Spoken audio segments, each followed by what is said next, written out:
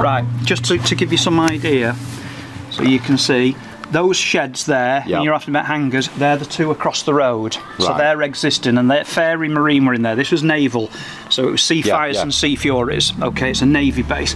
And so everything was carrier based. So you are stood here now, that concrete there, okay, that runway there, is you were stood here. Right, okay. And then they built the M56 through the whole site in the 1970s, okay, which took out the original control tower. So the M56 now comes all the way across there now.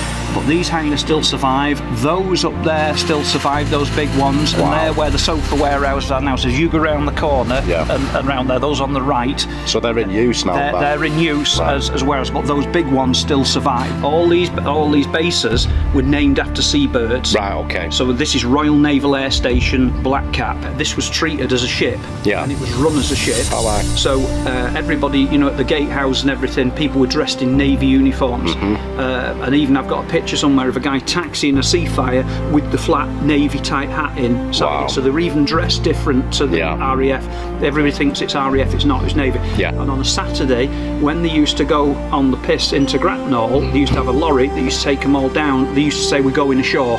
And so it was run as a ship, going ashore. And ironically, more people died in an accident back from the pub. The lorry overturned on the bottom of the lane just as you come out of Gratnall here, killing a load of youngsters that had gone on a Saturday night down thing. There were about three pilots I think killed here. One guy from Twemlow, or he was pilot officer Twemlow from the other side of Knutsford. He was in a Seafire that took off, and they got the controls the wrong way around. So as you pull back, it went down and forward. They'd got the wires crossed. So he took off from here, and he ended up on the farm at the end of the road here, just there. So he killed himself, young lad. And then there was another one, I think, as well, a Sea Fury. But actually, more people died in the road accident with the lorry turning over than they did, and they're buried in the Appleton Thorn. Unbelievable. There's a small monument there, isn't there? Yes, there is. Well, you'll see the headstones. There's about 6 of them. I was looking at that. They're the youngsters that died, which is tragic, really. It is, it wasn't in wartime. It just shows drinking and driving. You know. It's one of them strange stories, isn't it? As well, you know.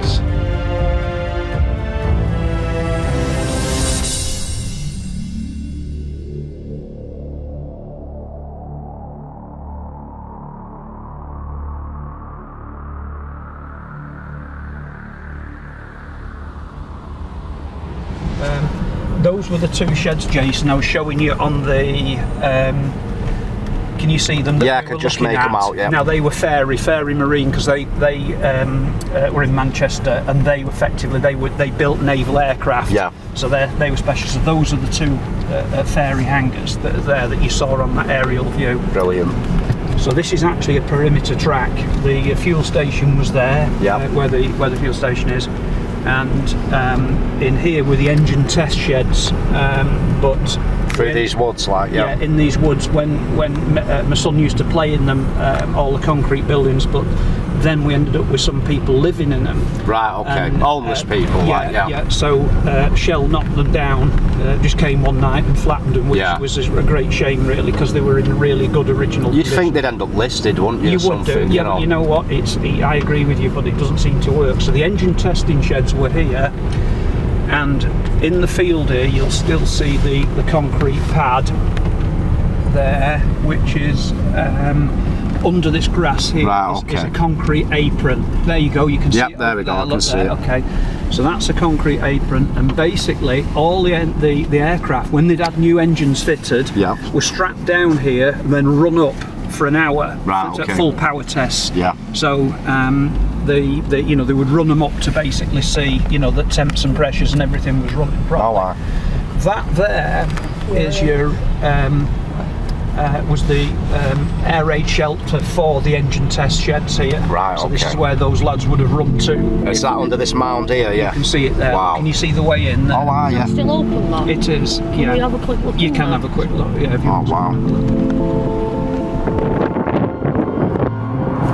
Look at that, man.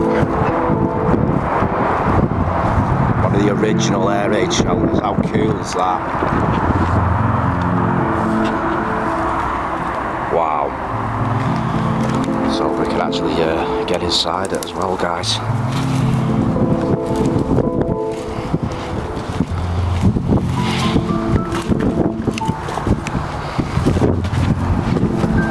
You can see the way the doors are angled, so whichever way the blast is. Just look at this. Proper air raid shelter. I mean, how thick are these ceilings, John? Well, yeah. Wow. Look at them, guys. And electricity was in it as well. Oh, it was, yeah. Yeah, you noticed the lamp fittings. I think there certainly was switches and stuff when the kids used to play. Can you see any of the fittings on the ceiling, like? Yeah, they used to be.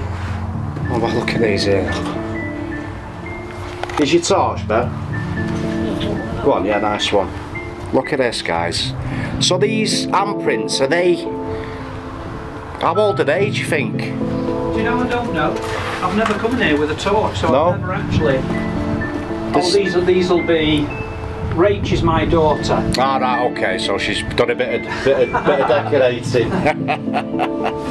Well, I don't remember doing this, but these have been here a few years looking at the way they're flaking off. Yeah. Yeah, I mean, she's 33 now, so it could be. Well, looking at this from out there, then I thought it were steel. It looked like steel, but... No, it's concrete, isn't it? Unbelievable. So that's got to be at least a foot thick above that. I would say so, yeah. They've bolted it together and then they've come over the top with it as well, haven't they? Unbelievable. I wasn't expecting to see this, pal. I'm in awe with stuff like this, you know. I really do love this stuff. Unbelievable. But imagine having to bunker down in one of these back in the day while the sirens are going off. It's unbelievable, isn't it? But of course, you could run into any angle, and if you notice the doors, there's no direct in, so the blast will run through. Yeah, and filter through like, and come all the way through. If it comes at any angle round it, it's skewed, so it doesn't come through. Yeah. How cool is that, Ben? Brilliant. Wow. Such a huge site as well.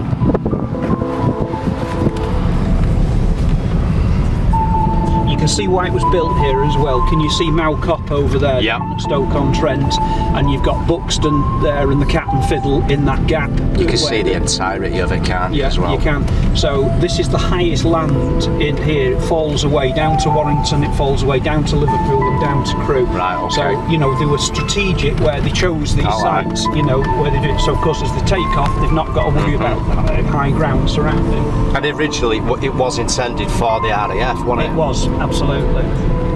So this is still a perimeter track. This is not, you know, for taxiing from the other side or from the hangars over there or from the engine testing unit. And then this would have been a hold here, which is where the aircraft would have had to stop to see anybody landing. Right, okay. Because this is east-west with the prevailing wind being east-west here. So this is the main runway threshold. So this is where they used to come in over here. My father and my uncle have got box brownie pictures of Seafires and Sea Furies coming in over here with the gear down, just coming in over the end of the fence. So there was a guardhouse where you came into my house here. So this is now a skid pan that Shell built with water jets to spray. So you know, test cars, spinning them round and stuff like that. That is so cool. So you actually own one of the original Spitfires at one point? Yeah, I had a Mark 9, not from here though. It was what do you call it? It was a ex-South African Air Force, right? And I found it in South Africa and brought it back, but I couldn't afford to finish it. You know, even I'm all right, but you're talking multi. I don't doubt it. Would they have been used at this? No, they would have been folding wing stuff here. They had C514s here, which were Mark 16s. Yep. No, sorry, Mark 14s, which are the ones with the 5-bladed props and Griffin engines. They were the most powerful, and they had folding wings and wingtips. And what they did was, at the end of the war, when they scrapped them, they towed them backwards down to British Aluminium at Latchford Locks, and that's where they were all melted down after the war, because there was lines of them here on my runway there. I can imagine. They're all, and they all had the designation SX. That was the Stretton, like the aircraft designation on them. So they had SX 225, and a pal of mine has actually got one of them that was based here, that he found in the scrap yard, that had got buried with aluminium at the Hus depot back in the 1970s, and he's still got that to this day. He's been restoring it for 40 years. Wow. It's down and he's still going down in Buckingham now. Yeah, it's not flying, but it's getting quite close. but it's been difficult to restore because of all the folding wing mechanism. Yeah. Twice the work of a normal Spitfire because of all the gear that goes with allowing it to fold its and wings. just finding the parts in general as well, you know. Because everything got melted down after the war, you can imagine everything, this stuff was everywhere and it got... Well, I did view a little mansion, apparently even the railings around that part back in the day, they were melted down for ammo, you know. Yeah, that's right, absolutely. So this was the threshold for the main runway, and then that was obviously a taxiway there. Just round there. Yeah, so this was a bit of a backtrack, which is where you saw, so this was effectively, because the prevailing wind comes down from Liverpool down there, from the west, east-west, so this is why this is the main long runway. Wow. So we'll head west. Now you can see the main runway, but you can see the track that Shell metalled in the 60s to test the cars on. So it's on the outer circuit is the thing. So we'll use that and drive on that. But it's now showing its age. Oh wow, yeah, I can see that. So that's the original runway there, guys.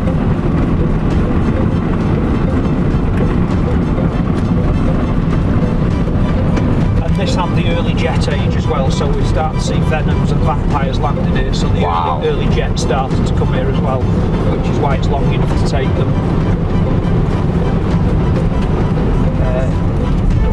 09 end, which is 0927 compass heading, so this is the western end of it now, so you would land this direction in an easterly wind. So if you got an easterly, in fact, I'll show you, Jason, if you just get your picture there now, it's a good view.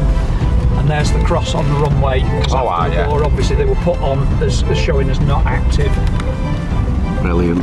Okay, so this is the threshold now, and you can see the Pennines in front of you, Buxton there, and Mowcott to our right. So you can see how ideal it was for South Manchester, where it was positioned. How it was. It is quite literally the perfect spot, isn't it, you know.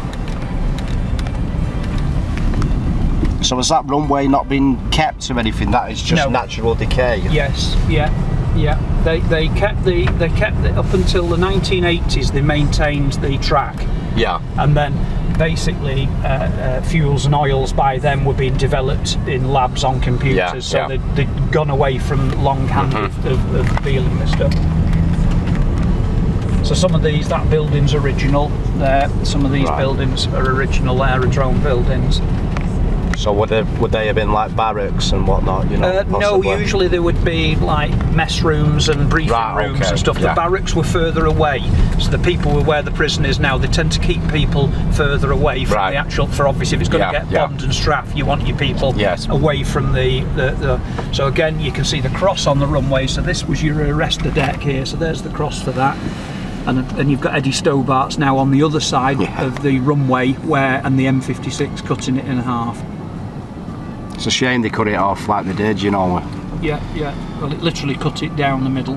And the north side, where over there Warrington Council have that, and that was industrial. On this side, this is Macclesfield Borough Council, and they have gone for Greenbelt. So you can see the two differences of the Warrington side and the Macclesfield side, with the two thoughts of the councils. So. Well, that's another thing. You know, the different boroughs we cover. You know, you can see the which council are the councils, how they take the view. So this would have had a generating set in it. Wow. And effectively, if the place got bombed, there were standby generators at each ends of the runways to power the lights, so that they could still continue to operate even with the main power down. So they just kick in. So they would kick in. So there'd be a generating set that would run the lights on this one. And there's about 5 of those all around this area that were obviously at the end of each runway to light them up if they got knocked out. Unbelievable.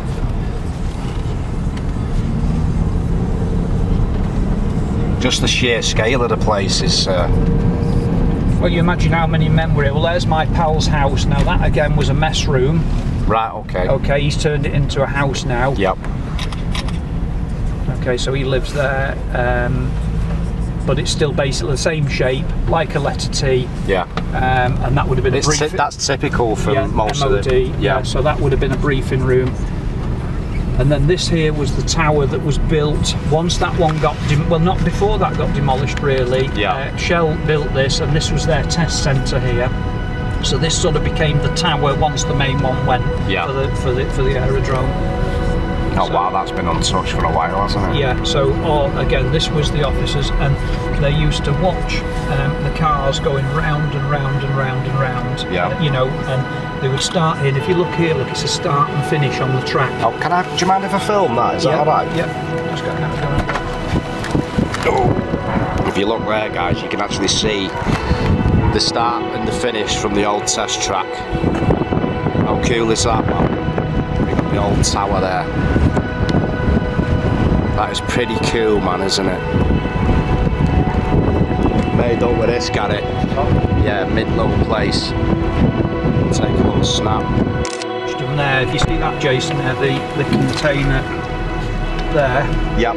That white one, that's got a big fridge unit at the back of it, and that's where they used to freeze the cars. Wow. I say down to -35, so that they could see whether they would start in the morning when with the fuel. Brilliant. Pretty cool, that, isn't it, Gary? Actually, I've got the movements book, and the US Air Force, when Shell were, they're lovely to read. They had a day diary of everything that happened here, who came to test here. Bentley Motors used to test here, Rolls-Royce, TVR from Blackpool, and we've got in one of the entries, I think it's 1966, a US Air Force bomber lands here with engine problems, and the crew had to come from Burton Wood, because Burton Wood was still active at that time, and then fix it and then to fly it back out again. Wow. And also in one day somebody's put all in nice old handwriting, man landed on the moon today. You think, you know, it's it just, you know, history. Real nostalgia, that, isn't it? So that's the back of the on site. And this here is the water reservoir. Oh wow. Now all the aircraft were dismantled down here. This was where they were all, and when they, interestingly, when they were trying to develop it, you know, the lots of bits of aircraft were still sort of around here, but they've all been got now with metal detecting and things like that. But this is where they were all after the war. There's got to be a couple of remnants knocking about, though, hasn't there? Yeah, but can we approach that? Yeah, if you don't mind, please.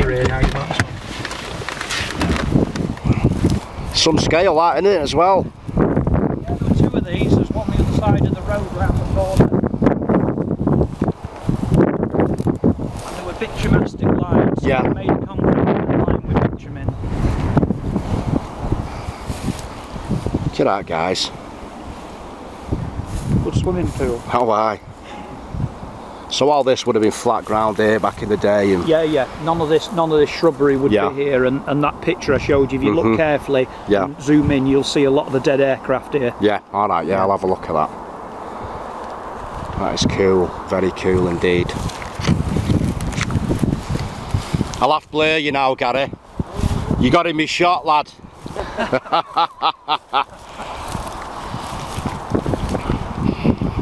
Hey John, something I've picked up on. You have the spitting image of Stephen King. Have you ever heard that? No. You've never heard that? Wow. I'll have to Google that now. Oh, yeah, definitely, mate.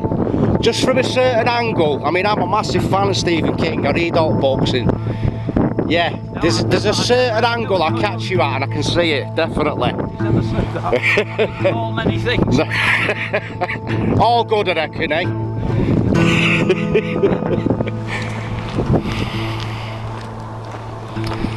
Yeah, you can see it now. We're approaching the other shelter. Yeah, it's usually pigeon poo for us, what we're mooching through.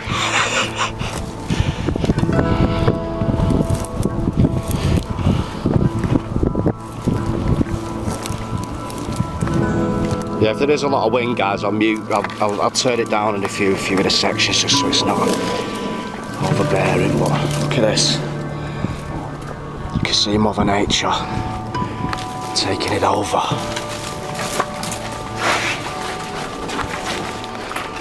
And there we have, oh wow, we've got some original electrics on the wall here.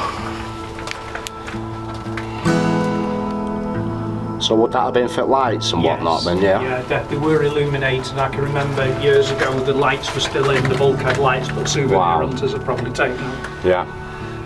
And again, Jason, you see the thickness of the concrete with the reinforcing. So fairly decent protection inside one of these. Look at that, guys. All the chairs have gone now, but there's like old bottles knocking about, you know. You never know. There could be anything laying here from back in the day. You know, I could be here all day looking at this stuff. But yeah, pretty fair protection off one of these, eh? There's an old bottle top there, which looks, let's turn that round. That looks pretty ancient, what do you think? Pretty cool, man.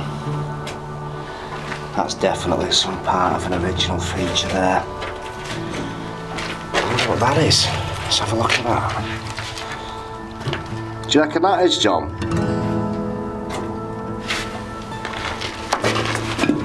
It looks pretty old. It's a scaffolding clamp, I would have said. Oh, is it? Right, yeah. okay. It's hard to tell, isn't it? It's been here a while. Yeah, no, it's a scaffolding clamp. Look, it's one goes that way and that way. Right, yep. Yeah. Just on the off chance, you never know. No, you never know, do you? But there's all sorts of little bits and parts, you know. So would they run drills on here and all that business, you think? In what respect, sorry? Well, like, how many people would have been working on this site? Oh, you'd have to look in I mean, there's a book written about it. Oh, there is, yeah. Yeah, but you know, probably I would have think, you know, 2,000 people here. Wow. You know, it was no mean. Oh, wow. You know, it had a theatre with its own theatre company, so they had plays and stuff like that. So it was, you know, it was a big old setup. Proper operation. Yeah.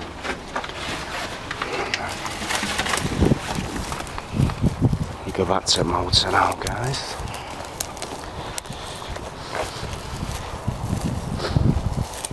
You can see what we're trying to traverse. It's all like fawns and nettles.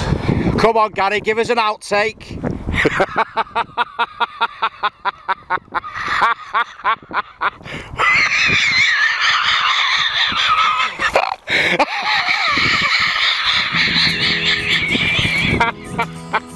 Nice one, brother. Yeah, we believe you, mate, we believe you.